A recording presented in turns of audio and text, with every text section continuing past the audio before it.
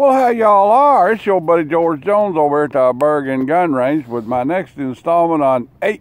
I've been shooting this gun on camera. I guess I better do a review on it. And the gun we're talking about is this guy. The CZ Bruno ZKM 468. This is a very cute, very elegant little 22 long rifle, single shot rifle. This rifle was brought into the country in the mid to late 1960s. The U.S. allowed some sporting arms to be imported from Soviet-blocked countries in some sort of a trade agreement, and the little CZ started coming in. This is a very nice, very elegant, very well appointed little 22 single shot rifle that I have found to be just neat. Now, I got this gun, well, I did a review on it, and I didn't like the review. But I liked the rifle. So I wound up trading them out of the rifle and kept it for myself. Then I used the rifle in 2 different videos and didn't bother posting a review and forgot to do the review. And then I've had a couple of subscribers leave me comments like, hey, what about the review on that rifle? You know, and I'm like, okay. So let's go out and actually do the review on this rifle. It says on top of it, the information on it is ZKM 468, Cal 22LR, and it has the CZ logo up here on top of it.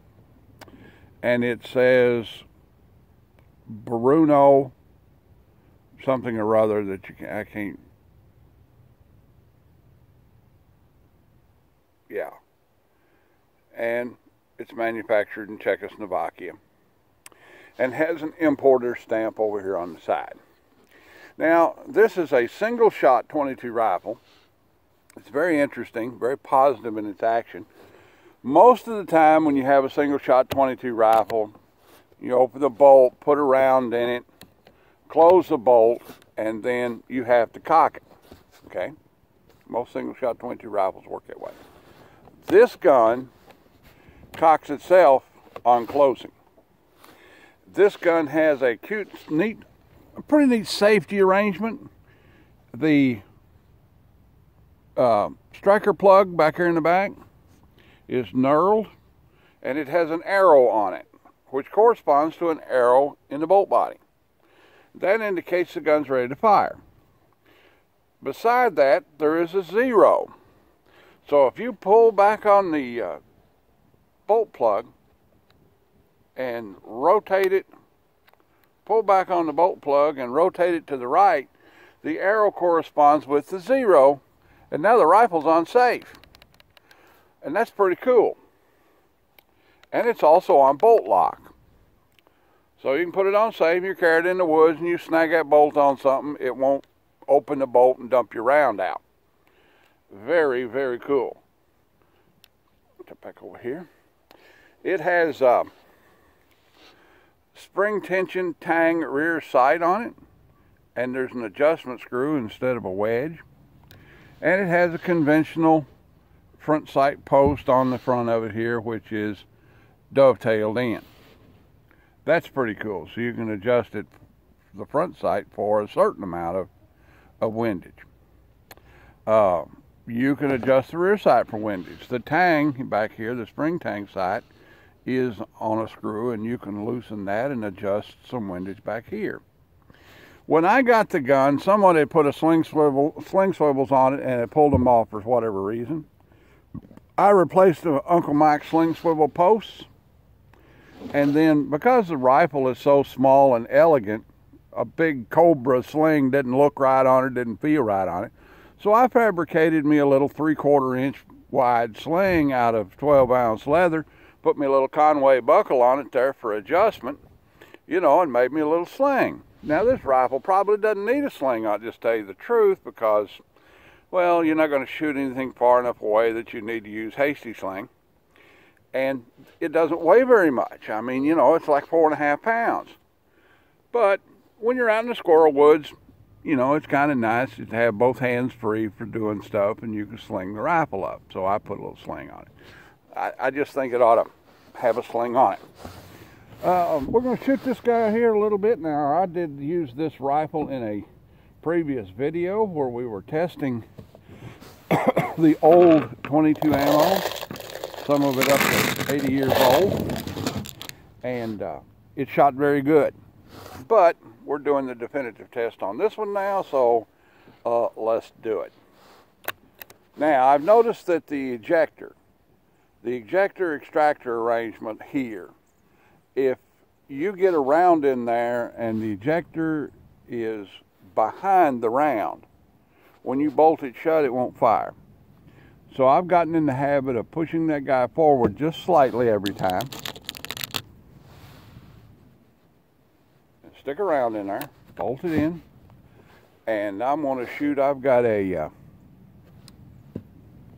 8-inch filthy avian target down there, dirty bird, and we're going to see. I'm going to shoot 5 shots at it, and I'm going to shoot 5 shots at the little steel targets down there, and see how we do. All right, here we go. Ready?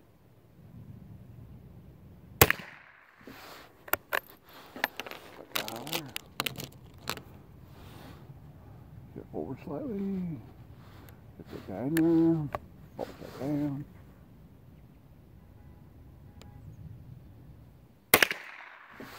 This is a neat little gun. It's just, you know,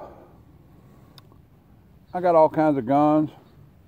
Typically when I go hunting, you know, unless it's dove hunting or something like that, or upland game bird hunting or something of that nature, I typically carry a single shot. I've got all kinds of guns, and I enjoy shooting all kinds of guns. It comes right down to it. When you're packing a gun along in the woods, the least amount of gun you can get that works right is probably the right gun for me. Now my old man, he's got a 270, but he'll take his Browning A5 and hunt everything with it. You know, he shoot deer slug through it, you know, rabbit hunt, squirrel hunt.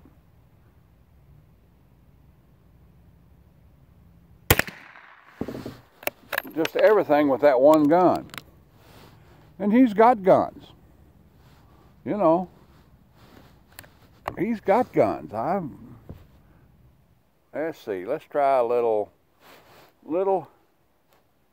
4-inch Mickey Mouse swinger at 25 yards. And that's a hit and see right there, buddy. Townsend Whalen said, only accurate rifles are interesting. This gun's accurate. This gun is accurate. It's a very accurate little gun.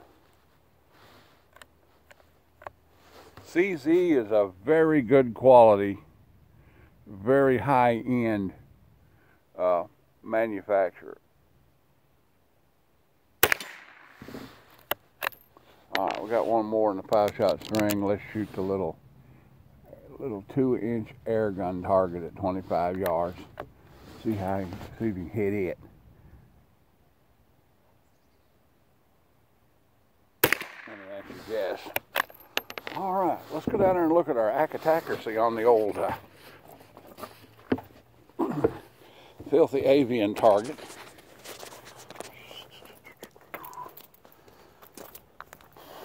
People ask me, Mickey Mouse target. Mickey Mouse target. Well, let's see where we're at. Ooh, yeah, we're just about what I expected. That's 5 shots, all in the bullseye at 15 yards. This is a very nice, accurate little gun. One of the subscribers asked, what's a Mickey Mouse target? Well, that's it right there.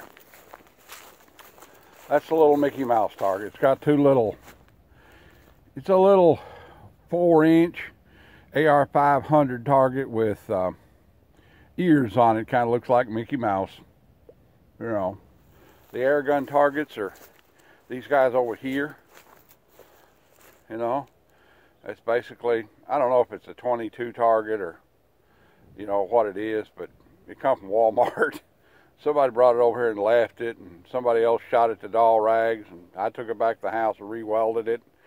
You know, there's our 1-inch thick steel that it don't even ring when you shoot it with a 9mm. You got to hit something big.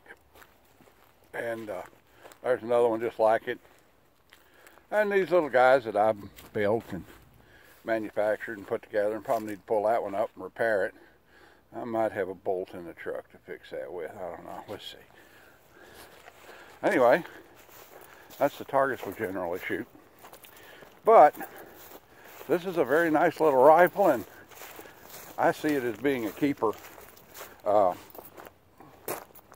know, I'll buy a gun, or one of my supporters will loan me a gun to do, and I'll research the gun out, and one thing and another, and bring it over here and produce a video with it.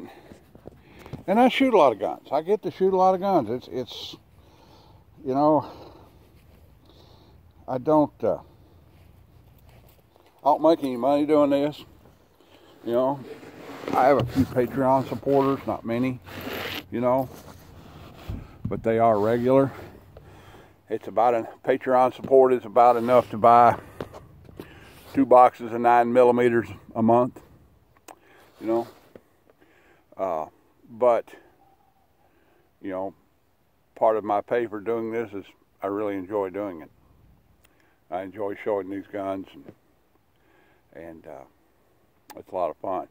And every once in a while I find one that I decide to make a keeper out of. And this is it. Of course, I have a real affinity for $100 guns. I looked on Gunbroker. I found 2 of these. Both of them are buy it now priced or under $150.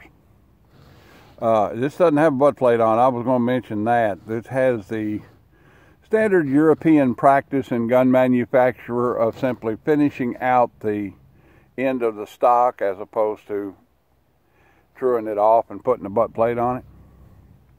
You know, they seem to like that. You say that in high-end English shotguns and high-end European firearms. It's just got a finished end of the stock. It's just finished.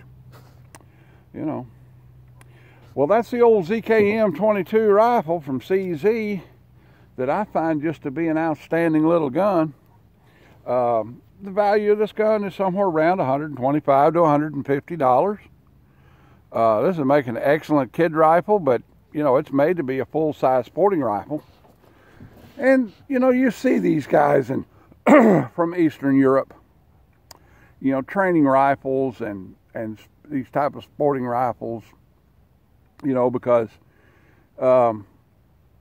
even the most staunch communist regime understood that people were living in outlying areas and they did need firearms.